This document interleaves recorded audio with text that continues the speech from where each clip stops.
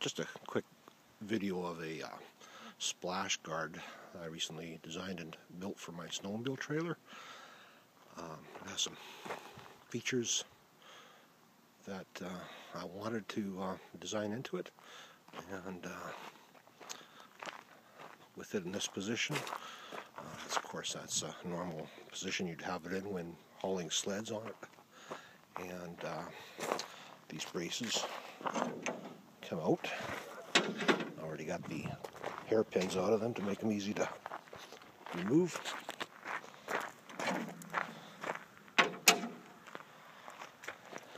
And I wanted a splash guard that I could get out of the way of the front of the trailer so that I could secure the sled tie-down straps to the skis without having to reach in from the sides.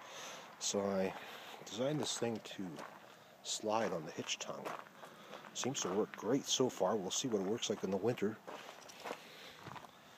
The way this works is you grab this lever here, or ahead, and now you've got this much space that you can actually get in here and look at the front of the trailer. The other neat thing about it is by pulling this pin out here,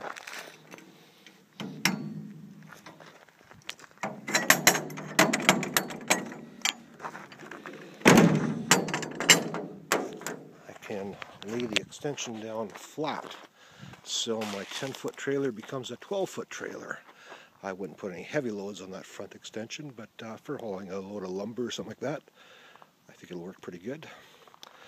I've also got a hand winch that I designed a bracket for, which mounts to the hitch so I can winch sleds up on the trailer. That's not here at the moment, but just wanted to show you what I came up with.